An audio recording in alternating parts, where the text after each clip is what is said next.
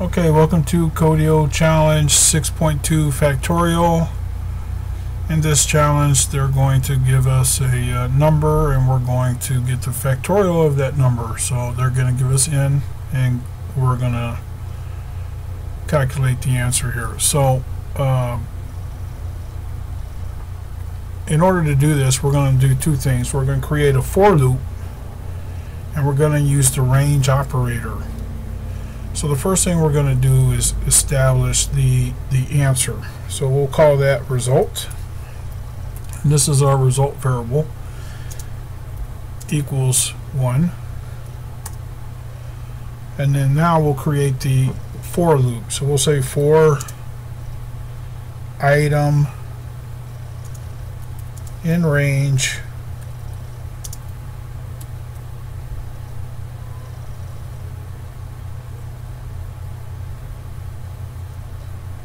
of n. Now this is the variable that they're giving us, and so when you're using the range function, the n is the starting point, so that's the first argument inside your parentheses.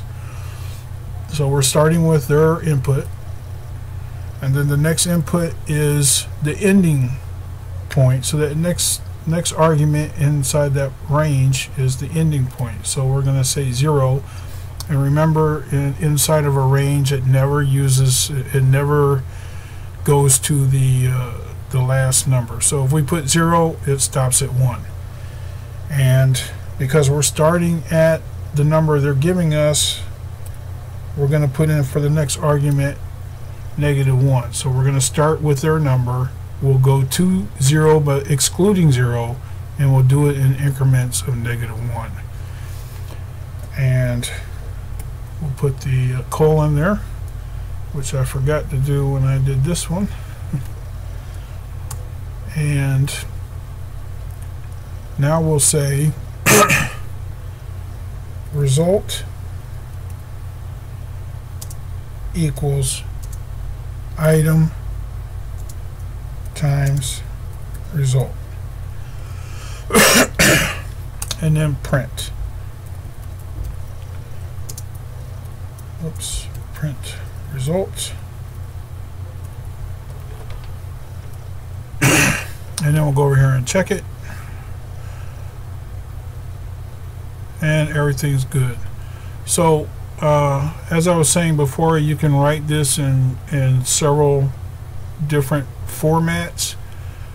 So here we started with n, but if you wanted, we could start with 1, because when you're doing factorial, you always go down to 1, and then stop at n plus 1 and go up in increments of 1. So if we ran this, we'll check it, everything's good.